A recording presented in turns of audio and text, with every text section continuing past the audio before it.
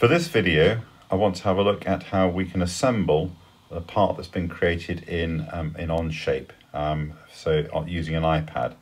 So we have the side of our Trinket box showing here.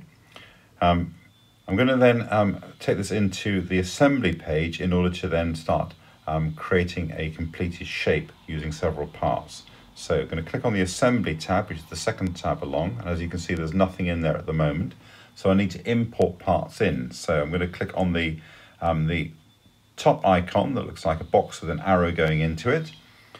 That's the insert menu, and you can see whatever's listed as parts in Part 1 Studio. So click on that part there to insert it in, and then tick to close that window. I might also want to close this part as well.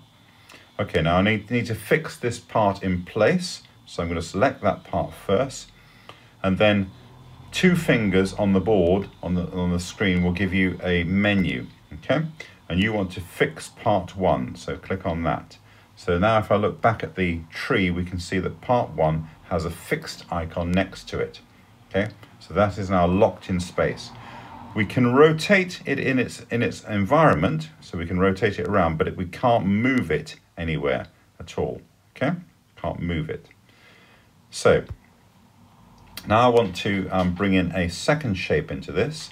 So go to Insert, choose another copy of Part 1 Studio, okay, and tick that.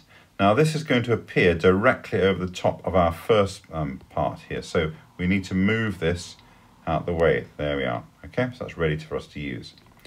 Now we want to rotate this around through 180 degrees. So I'm going to take this handle at the top here, yeah, and I'm going to rotate that around. Now on the PC version you get a dialog box that tells you how much you're rotating this by.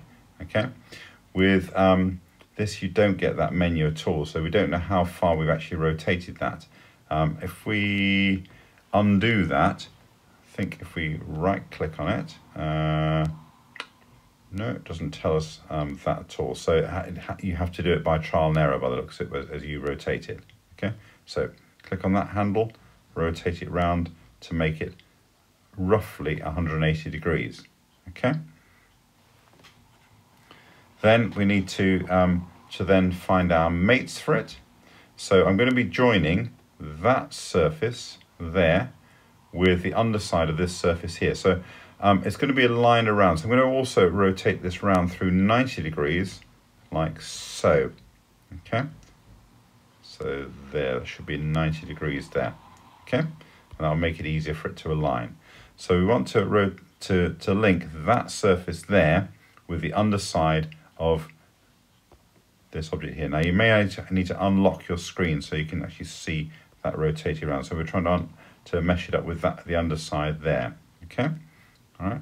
So what I need to do, I need to get my tools up, choose the planar mate. Yep. I'm going to click on the underside of this surface here. There, and I need to then make sure I've got the planar mate in place. So I might need to just try that one again, and there, that's it there. Okay, we don't need that second one there, so delete that out of the way. That's it.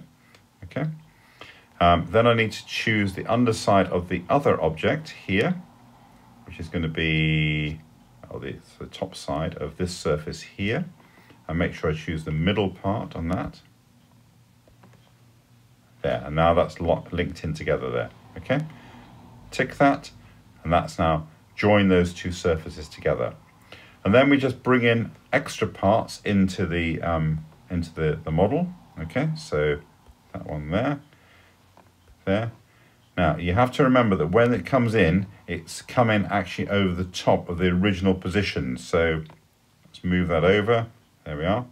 So again, we can choose how that's going to link to the next part by choosing the underside of one and the top side of the other to get it to move into its right position, and we can use our arrows to get it lined up for us. Okay, yeah, if I look at my top view, you can see that's what I'm trying to line it up to. Okay, now if you find that it's locked in place, just click on that icon to unlock it so you can rotate around as you move around there. Okay, and you should be able to get your completed box done that way. Thank you.